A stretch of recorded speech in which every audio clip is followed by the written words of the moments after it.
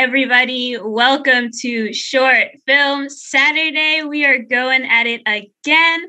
We have another amazing filmmaker joining us today, and I am so excited to show these films to you. My name is 𝗗𝗂𝗙𝗘𝗙. I'm the Community Growth Manager here at Soleil Space. First, let me tell you a little bit about Soleil. Our mission is to achieve a more equitable and representative global media landscape through film, television, and branded content. Our focus is on the global diasporas of Asia, Africa, Latin America, the Caribbean, and the Middle East, with goals of elevating those untold stories from these cultures, forming closer transcultural community bonds, and providing opportunities and resources for our creators to produce premium world-class content. We specialize in long-form scripted and documentary film, television, and branded short-form digital content. We aim to uplift underrepresented voices, and there is no better way to do that than with short films. Shorts are often the purest form of artistic expression and often, but not always, executed within the boundaries of smaller production budgets. Since launching Short Film Saturdays in late summer of 2021, we have featured 55 films from 45 filmmakers in 22 countries to date. That is a lot. And today we are just adding to those numbers with our wonderful guest, Daniel Fermín Pfeffer. So let me tell you a little bit about him. He's a Mexican American screenwriter, director, and producer from Ithaca, New York. He attended Brooklyn College and NYU Tisch School of the Arts for film and TV production. After earning his BFA, he went on to work in the film industry under various capacities.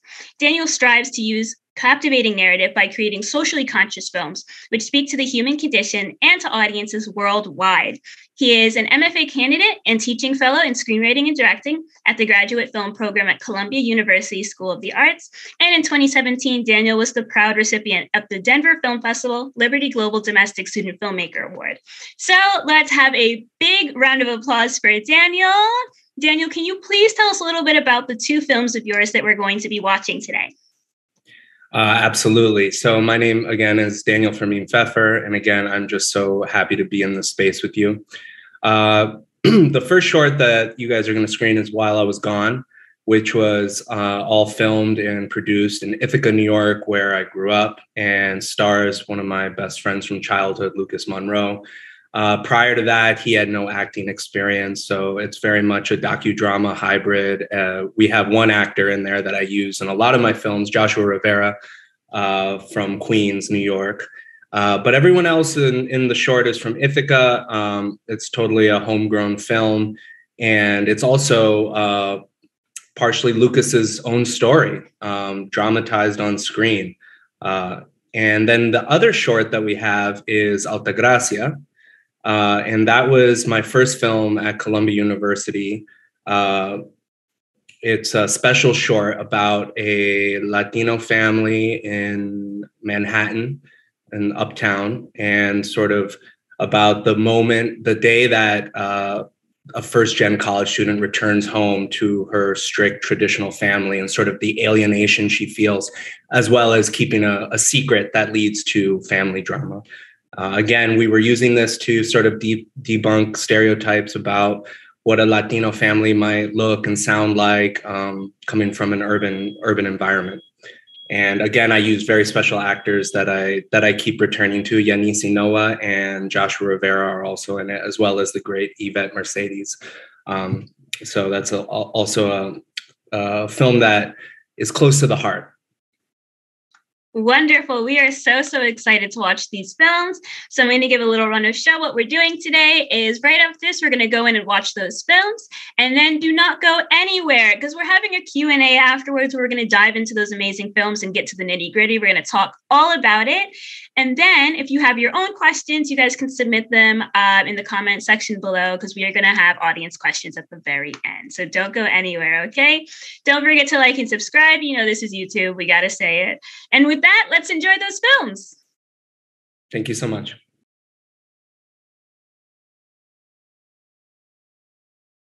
So this is Short Film Saturday for those of you who might have joined us mid with the films. My name is 𝗗𝗂𝗙𝗘𝗙, and I'm here with Daniel Fermín Pfeffer. And we're going to start talking about While I Was Gone, because that's the first one we watched. So let's dive right in. Daniel, While I Was Gone is a docudrama you made about and with a close friend who you grew up with in Ithaca, New York. So what made you want to recreate friend's story? Well, actually, it's a funny story, or it's an interesting one. it started with Lucas reaching out to me. He wanted to write a memoir about his life. And we had lost contact for a little bit, where, after high school and all that, but we stayed obviously in touch through Facebook, and, had always had love for each other since we were little kids.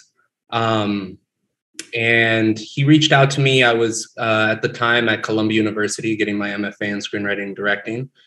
And I was deep in the trenches of making short films, one after the other, sometimes 2 a year, but at least 1 a year at that point. And as well as like working on tons of other people's projects and all this stuff. But he reached out to me and asked for help to maybe write a book about his life. And I was like, well, I have no idea how to write a memoir, Luke, but I am making films, and maybe we could collaborate on something. Lucas was always a really special character, and growing up, he was a basketball star. He had a lot of street cred in a lot of ways, and just an interesting guy. And I knew a little bit about his family and stuff. So I said, maybe there's a story we could make. I got to make a short anyways for Columbia, so maybe there's a chance. So the first thing we did was a screen test, and he was cool with that idea. He was like, okay, yeah, that sounds really interesting, actually. So he came up to New York City. He came down to New York City from Ithaca, and we did a couple screen tests with like directing actor sort of exercises just on like a DSLR camera. And he just nailed it. I mean, every time he got in front of the camera, he was so natural, just being himself, nuanced, already could understand, kind of already naturally understood how to move for the camera, which is something I'm always stressing to my students, theater is performing, film is being. That's my main note. And he was just good at being and good at doing like subtle little moves left and right, gazes and like pauses, just kind of natural, never overacting. I was like, you're incredible. And so that's basically how we embarked on the first part of our creative journey, which led us to then a feature film called I'll See You Around. And then it's a trilogy. And then there's a third installment called Hold That Weight, which is now part of a bigger exhibition at the Yerba Buena Center for the Arts in San Francisco. It's playing on a projector repeatedly right now in San Francisco, our third. And it's a music video commissioned by Samora Pinder-Hughes, who's a musician and artivist based in between Berkeley and New York City. No, that's very cool, though. So then what was the on-set collaboration process like with your friend? Well, at first, so after the screen test, we still didn't really have a story. And so it started with the seed of the story was going to be more of like, like a dark comedy about an obsessed filmmaker trying to make a film about his childhood friend and sort of like the exploitative process of filmmaking. And we were kind of exploring that.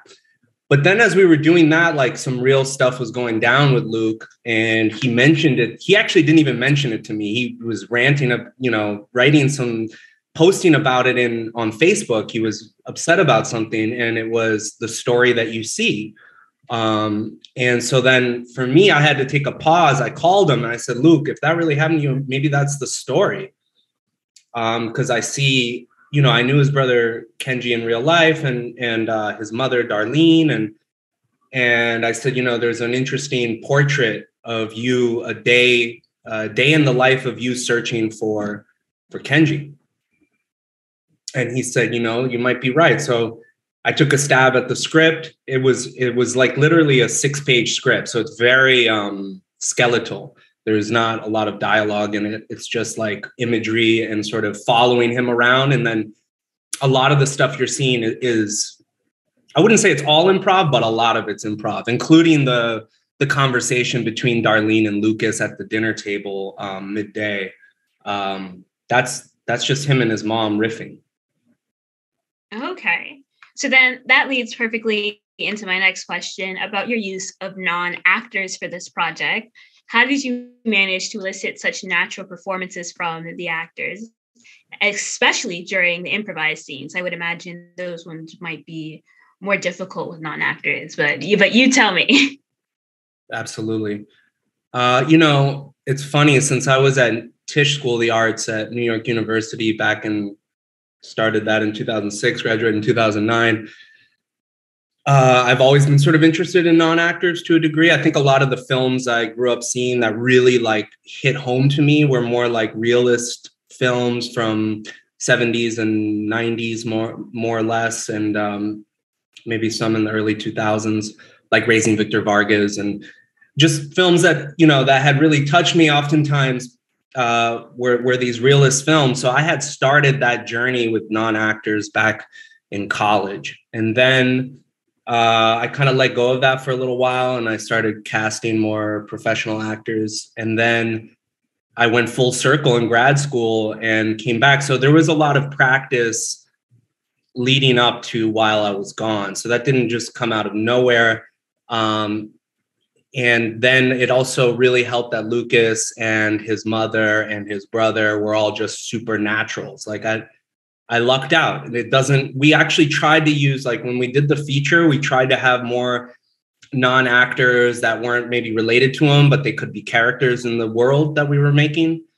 And some of that landed flat on his face. We had to cut the scenes out because it just didn't match up to the naturalist sort of way that his nucleus of his family were so, I don't know, just so inclined to perform for the camera and in these like natural ways. So it can definitely backfire on you. So I think it's a combination of working on it, failing at it earlier on in my life, coming back to it, understanding more about the process of the craft of directing and all that, and then just getting lucky with Lucas and his family. That's really I don't know how to say it, because like I said, it doesn't. You can't, even as a seasoned director, you can't rely on that always. I mean, there's some people that just literally either they freeze up or they overact, and then you can't bring it in. Like if you bring it down, then they get stiff, and then so you know it's not a cookie cutter formula by any means. Yeah. Okay. So then I want to take it back to this trilogy. Was it always meant to be a trilogy? And then also for those who don't know about it, can you explain the concept of this While I Was Gone trilogy to us, please? It was never meant to be a trilogy. In fact, we did the short film, and While I Was Gone ended up playing quite well in the festival circuit. And I still had to make a thesis to graduate from Columbia. And we actually thought of the second. So with the success of the short, we immediately thought, well, maybe it's time to make this into a feature. And that wasn't really my initial plan at all.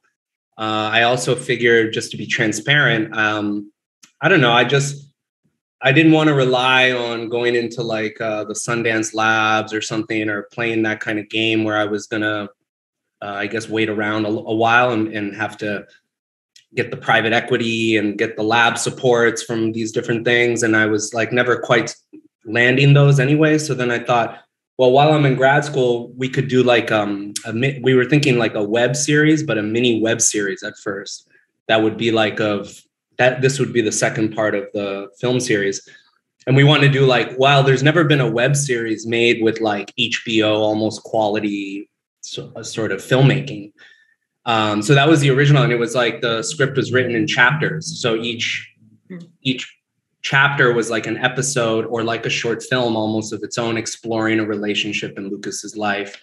And we were going to further dramatize it. So I was taking more liberty in the dramatization, whereas like While I Was Gone is obviously very, it's based on reality, but it's fiction in the sense of the way we approach the narrative, right? It has style to it. It's not a documentary by any means, but it was based more on real things.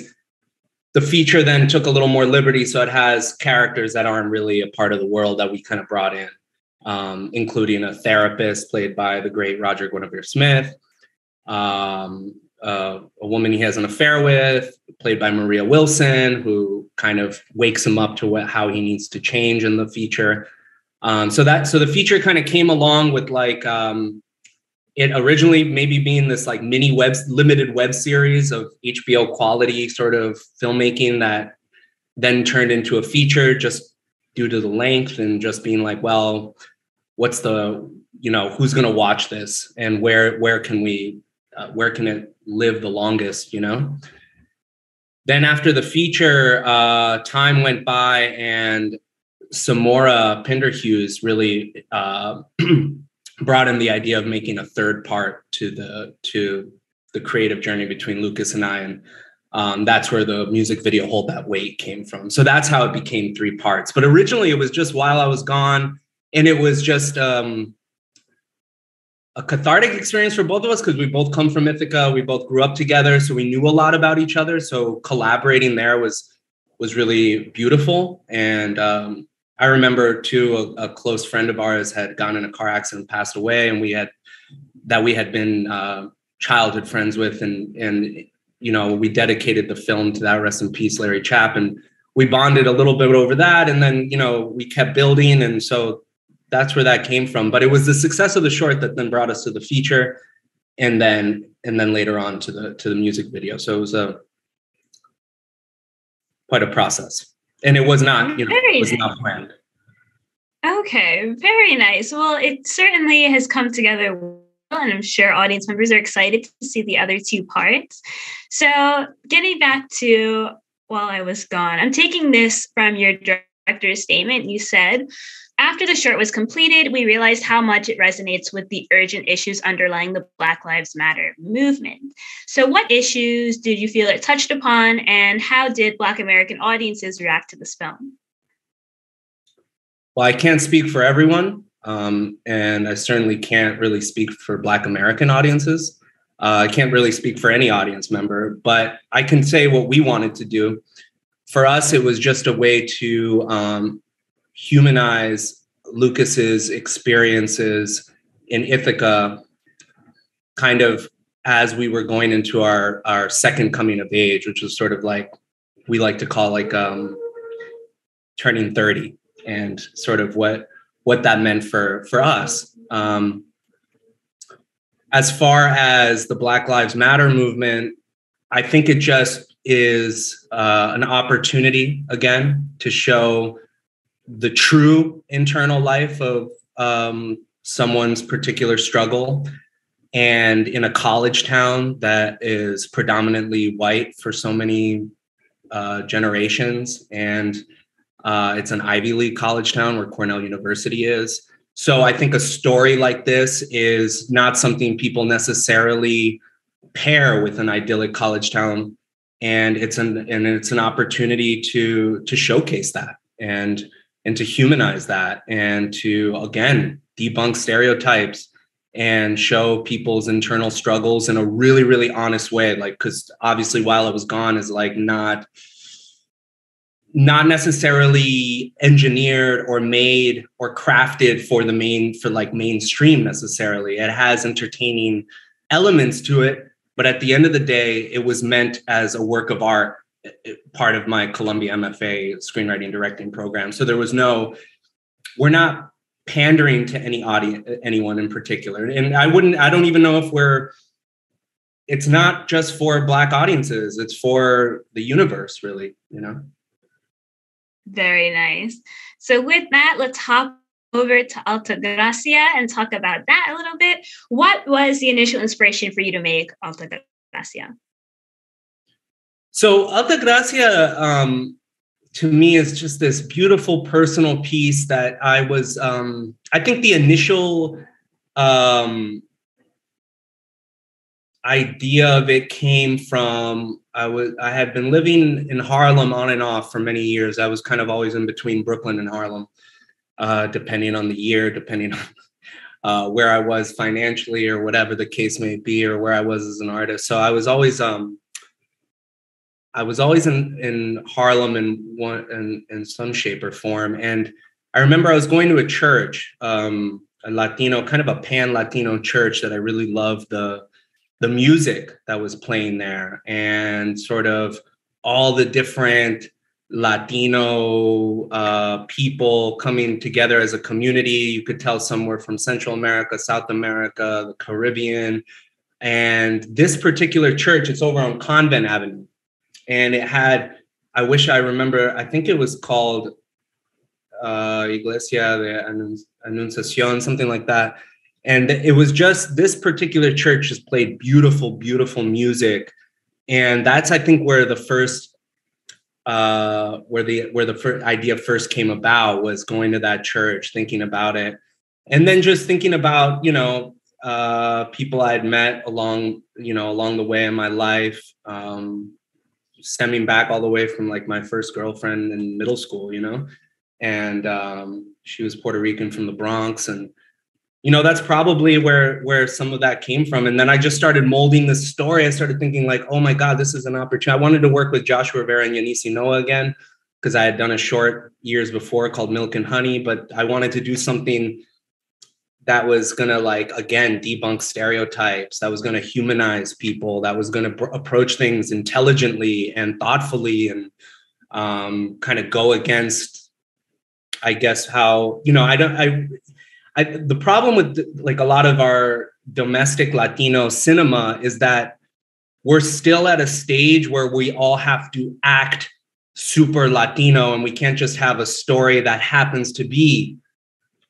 Latinx, right? So that's kind of where that was coming from, and I wanted to portray it in a way where it's like, yes, they're super Latino, but they're not it's not in the heights. We're not trying to like jump up and down for you. We're going to just show you a slice of life that's beautiful and thoughtful and authentic. Very nice. So you've already touched upon my second question a little bit, but in 𝗙𝗏𝗧𝗏, I understand it was important to you to push against these media stereotypes of a Latino family. So I want to kind of get into how you went about doing that in 𝗙𝗏𝗧𝗏. So I asked this question to give better context for viewers who may not live in the United States and may not know what stereotypical portrayals that we're used to seeing, because maybe they're seeing completely different stereotypical portrayals or no portrayals at all. So if you please just let us know what you were specifically pushing against and how that gets to be subverted in 𝗙𝗏𝗧𝗏. Okay, yeah. So when talking about 𝗙𝗏𝗧𝗏 and debunking stereotypes, I was going to say, ironically, I was actually trying to go against some of my own earlier works, my own short films, where I kind of realized I was stereotyping my own community, my own being, just because, like I said, even our condition has been conditioned in the United States, which I think a lot of maybe international people sometimes don't realize how bad it is here. I think Americans love to categorize ourselves and put each other in boxes, and and so, you know, and we ended up doing it to ourselves, you know. So that was kind of like, I was like, I want to make something that's not violent. I want to make something that maybe isn't filled with, maybe it's in an urban environment, but it's not filled with slang that you would think comes with that environment. Wanted to show a nerdy Latino brother who has maybe a little bit of Asperger's and is trying to figure out his place in the world alongside his sister, who's now going to be a first-generation college student. And sort of, what does that look like? What does that feel like? And how can we make something dramatic that isn't over the top? And that's how 𝗙𝗏𝗧𝗏 was born. Very nice. Sure. So just talking about the presence of Christianity and what that presence of religion looks like in the average American household, Mexican American household, and how does that compare to what we just saw in 𝗙𝗏𝗧𝗏 as well? Sure. I mean, again, I can... In your own opinion, of course. You haven't been in every American household. Sure, because America is obviously a melting pot and a hodgepodge of different cultures. But I didn't grow up religious. But my mother is born and raised in Mexico, in La Ciudad de Puebla. And so obviously there is Catholic identity running in my bloodstream, whether I like it or not. And, you know, she still was religious in the sense of the iconography and maybe some of the traditions, but we were not a family that was going to church. My father is white American. He's agnostic. My older sister's atheist. And my mother was probably the only religious one, but again, not in that naive sense by any means, not in the traditional sense. She was just kind of still practicing traditions and holding on to some of those things, and kind of creating como nacimientos during Christmas holiday and Easter and stuff like that. But so I got some of that. In Altagracia, like I said, I think I was probably portraying things I had seen glimpses of growing up in different households. I mean, Altagracia was shot in Washington Heights, but the actors, only one is Dominican, the other two are Puerto Rican. And Joshua, I don't believe he really speaks Spanish. Yanis does, and so does Yvette. But I guess when I made it, it's sort of pan-Caribbean Latino. It's not trying to be too specific about that, as well as the religion as well. So how did I guess it was from, like I said, a lot of that came from going to that church all the time and feeling so spiritually moved and kind of taking that. And then obviously seeing households over the years of other Caribbean Latino friends. When I first moved to New York City, I stayed with one of my dear friends, 𝗙𝗥𝗢𝗏, in Woodside, Queens, when I was went homeless for a month, and his family housed me there. And so he's Dominican, and I was seeing some of that too, and reminded me of, some of the Puerto Rican households I'd grown up going to and stuff. So that's kind of where that came from. Because growing up in Ithaca, New York, there was not a lot of Latinos, and the Latinos that were in Ithaca at the time, we're talking late 90s, early 2000s, for the most part, were Puerto Rican folk or some Dominican folk that had moved from New York City to upstate New York. There was no Mexican community. The Mexican I knew was my own family, my mother. That's where that came from. Okay, very interesting. So then I want to ask you a few questions about yourself as a filmmaker, and about, of course, both films as well. So both the films that we saw today deal with kind of troubled familial relationships. Why do you feel this is a theme that you gravitate towards in your work?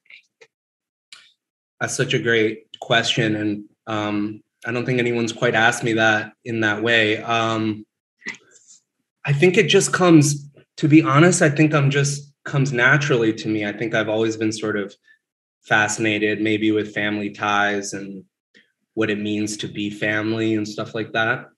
I grew up in a quite a nice household, so I didn't have a lot of the maybe complexities and conflicts that I'm portraying. But that's not true either, because it's not like you get along. It's not like I got along with my parents all the way growing up. So I mean, you have generational conflicts, you have identity issues, especially if you're multicultural, mixed race like me. And so that has its own things as well. And perhaps maybe that's where it comes from in a way, is like trying to understand tradition versus the new school, and just like generational conflicts and wanting to explore that, Very nice. Cool. So then also going back to both films, they both seem to involve the local communities in different ways, whether it be the local non-actors like we spoke about, childhood friends, or involving students that you may teach and work with. Do you find where you live and the communities you find yourself a part of to have a major influence in your work? I would say I'm most inspired usually by my environment, especially over the years. I mean, now I am writing a little bit more in genre to be able to sell. But I think the films the films that I really love, like La Ciudad by David Riker, Raising Victor Vargas by Peter Soleil,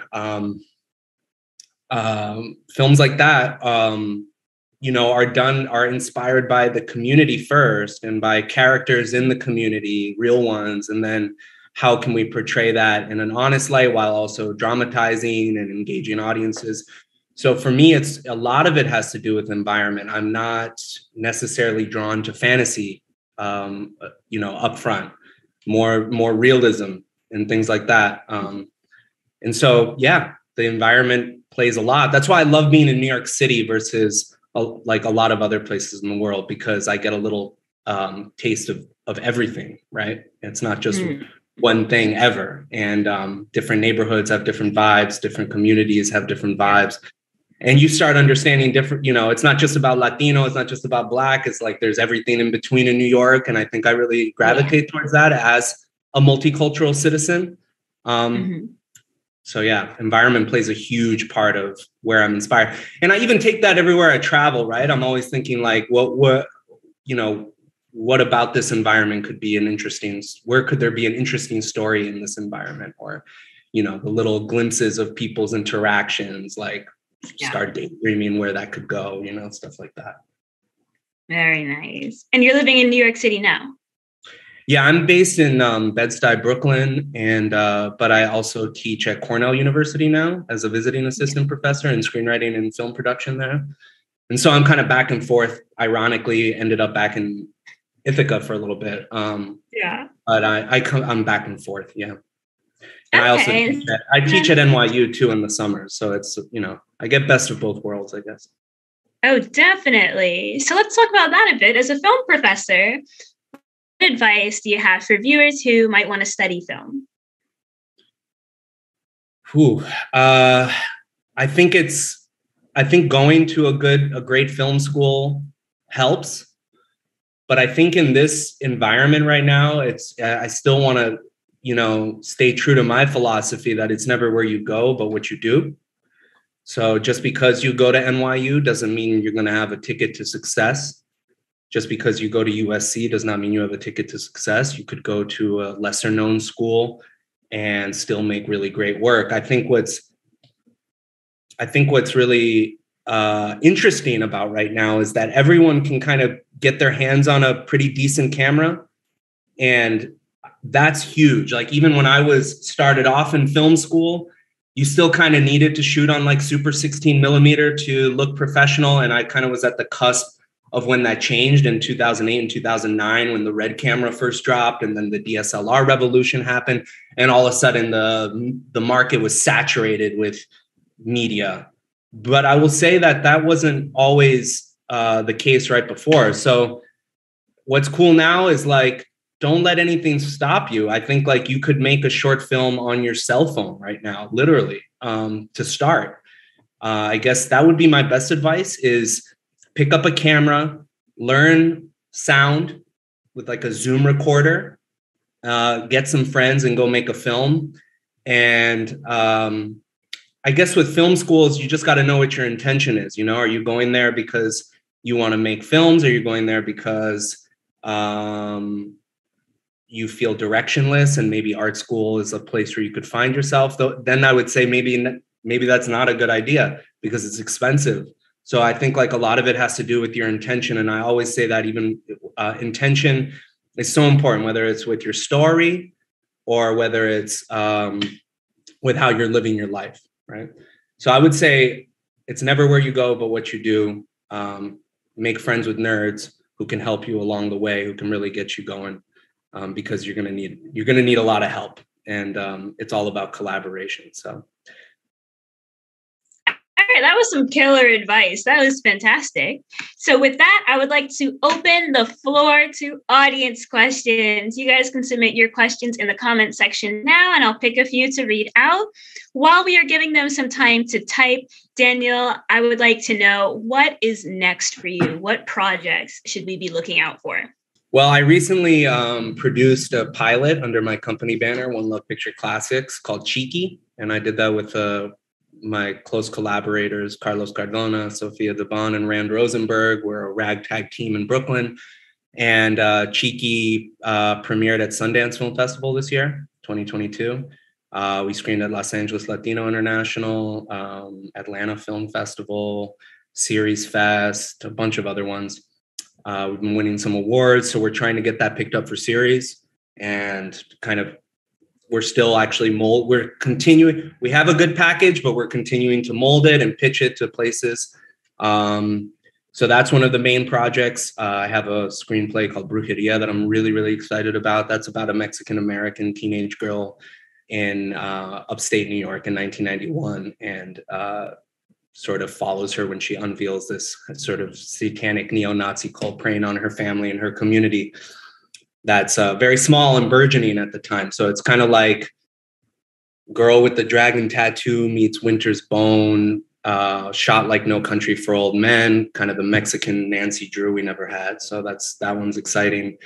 Writing a couple other scripts as well. I love all the descriptors for that script that you just pitched just now. That was awesome. That sounds very cool. So we will be looking out for Qiqui. How can audiences keep up with you so that we know when Qiqui comes out, so we know when your script gets optioned or picked up? Is it best via your website, via Instagram? How should we keep up? I gotta update the website, but that onelovepictureclassics.com is a good one to just go to, even though it needs to be updated. Instagram, Danny Pfeffer 957, IMDb. Usually my projects will be up there, the ones coming. Great.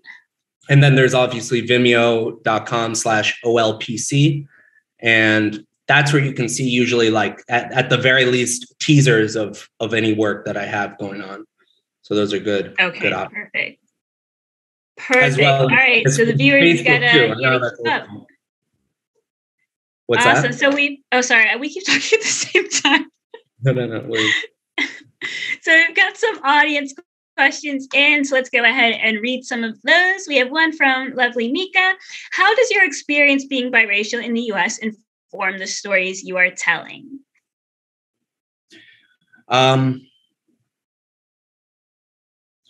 I guess for me, it allows me to see, I kind of grew up in between two worlds always. I never really belonged anywhere. So I'm actually able to see multiple perspectives, and I'm very much not one-sided. So I have a white father, I have a Mexican mother. I have friends that are from all walks of life. And I think that really informs my perspective and my art. And I can see both sides of the coin always, and sometimes relate to both sides. Sometimes my life's not black and white. My life's gray. And I think most people's are, even though America tries to make it black and white, but this is a very gray world and complex and layered. And so that for me, having that multicultural perspective is huge. Toward my art and my mission. I don't really consider myself I'm not an activist by any means, and I have no interest in really being an activist, but I think my films, without intending to be, have some activism in them, right? So I'm not much for a message. I really like to follow a character and dramatize this character's struggles and the message comes after, right? For me, it's really still about the hero's journey. Very nice. So then we have a question from Caroline. What event or thing helped you realize to break the cycle of not perpetuating the same stories that your communities was being told? Say that again. So what made me do that? So you had mentioned earlier that in 𝗙𝗏𝗄𝗏 you're going against stereotypes and even against some of the own that you in your earlier journey might have been telling. So was there any specific impetus or event that made you realize, oh my gosh, I gotta do something different? Well, I think I'll be transparent here. So it doesn't seem like I'm altruistic or walking on water here by any means. I think I made a film that was a little bloated and a little violent and had problematic things in it that were not necessarily, I don't know. I felt when I look back at it, I was like, there's elements of it that are really good and have some authenticity to it. But at the same time, how am I really pushing our narrative in a real way? Because it was inspired by people I knew growing up, I was like, why did I make it into this like kind of violent, borderline, like thriller action film at the end? When I should have just made a portrait about this young girl in a college town, this young Puerto Rican girl in a college town, and sort of made this beautiful like portrait piece like I did for While I Was Gone. So the reception, I think, of this film, Milk and Honey, made me question my artistic mission, I think, and made me reevaluate the way I was going to approach my art moving forward. And that, so it was that turning point where, you know, I didn't get into the top festivals that I wanted to and all these things. And I was like, but why? And then I like kind of looked back at it and I was like, well, because you were kind of making something trite. And that's not really what you should be doing, you know? So I guess that's where that turning point happened for me. Well, I love the honesty, and we're so glad that you were, I mean, you know, it wasn't for nothing. It needed to be a learning moment. So it's so great that you learned from it. I think that's super awesome. So let's take another audience question. Let's see. One from CJ. When you're telling stories, do you choose the storyline that you know would do well versus the story you really want to tell? That's a good one. You know, it happens. You do both. Depends really on the project. My short films, I think, are kind of, they're not necessarily trying to be market driven. So I am kind of telling the story I sort of want to tell. But a lot of my decisions actually come from a sort of practicality. So a lot of it, like, yes, there's the thematic mission, and there's the characters you're going to follow with the theme you're intending to explore, whether it's family ties, addiction, whatever the case may be. But then there's also the practicality, which is like, what can I make that I can pull off really well? And that's another thing I learned in my mid-20s after sort of falling on my face with this very like bloated, ambitious short that I like elements of, but I was like, wow, there's like some good elements, and then there's some things that just don't really work because you didn't have the budget. So a lot of that actually comes from like, yes, you study the film festival market, but the missions of the film festivals change every year. So you don't want to chase that dragon. What you want to chase is, how can I be the most interesting and the most creative under the parameters of the resources I actually have available to me? So like, if your film is hinged upon a stunt that you can't really pull off, you should really pause as a filmmaker, as an aspiring artist, filmmaker, pause and think about like, what about the story most interests you outside of that stunt, and then see if you can do that. Because for me, it's like, that's a lot of my decision process in making my stuff, is like, as a DIY, you know, independent filmmaker, where I'm really going to be on the ground spending my own money, or maybe some raised a little bit of capital, but it's like that's it. There's no, it's really coming out of pocket in many ways. So then you start thinking like, what is going to be the most effective with my own resources, you know, and that takes time to understand that and figure that out. But I kind of learned that, you know, no audiences don't really care to watch on an indie level. No one wants to see your low budget version of like a detective noir piece with like shootouts. It might be cool in your head, like the montage you're playing when you're listening to music. Let Liam Neeson do that. Let Hollywood do that. You need to come from a personal place. And so part of it's like, what can I pull off? What is actually speaking to me personally?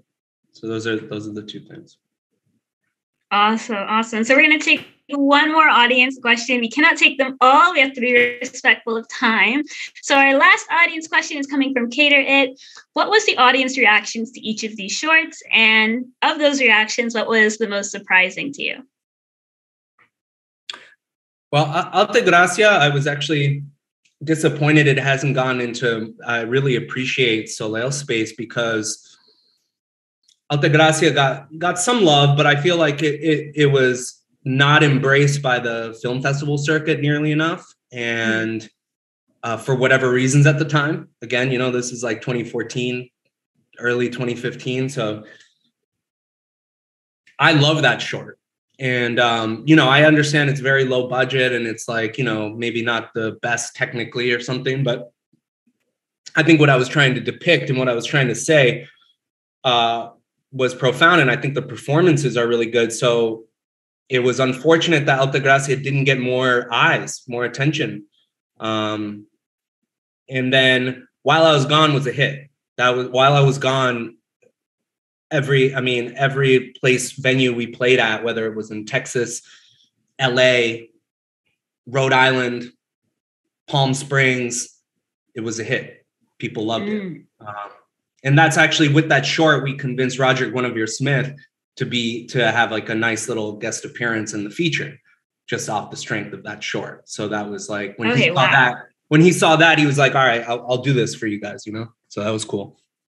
That is very cool. It's so funny how that happens sometimes. Like, you know, I guess we're not in the heads of the film festival programmers, and it feels like a film that may do super well in 1 year will not do well in a different year, and it feels. I know it's not, but it does sometimes feel quite random. But that's what Short Film Saturday is about. We're showing all the shorts, all the good shorts, no matter what.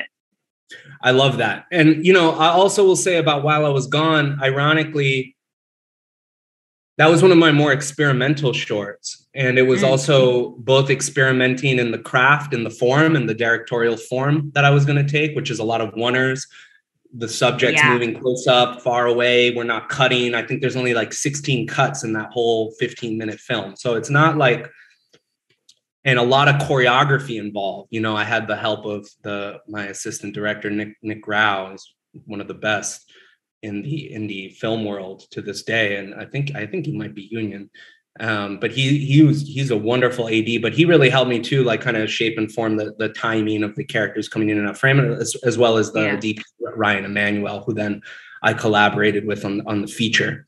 I'll see you around.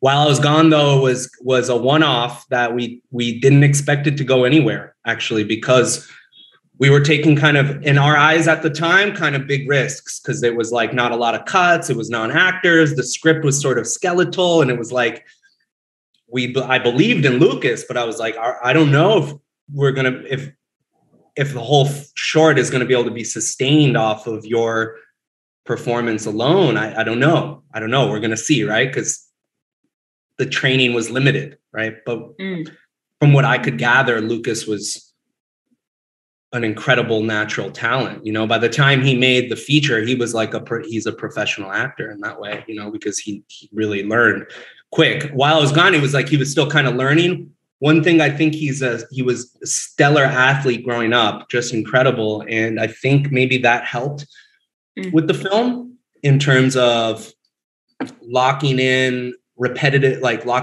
movements repeatedly and doing take after take. It's quite physical.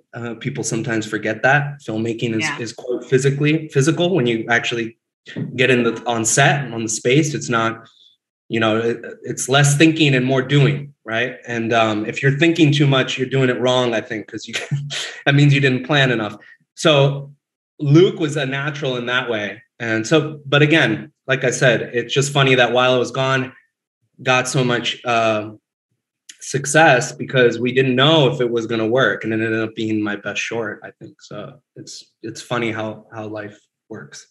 Absolutely. It is very funny how that ends up happening. So Daniel, thank you so much for taking the time to chat with us today. We do sincerely appreciate it. I want to thank the audience for sticking around and enjoying the films, enjoying the Q&A, and asking such wonderful questions. What we have up next week is two filmmakers, Carlos Gomez Salamanca from Colombia and Richard Governor Owusu from Ghana, two filmmakers with three names. I know it's not relevant, but that's how I like to remember it. Don't forget to like and subscribe, of course, and we'll see you guys next time. Thank you, everybody.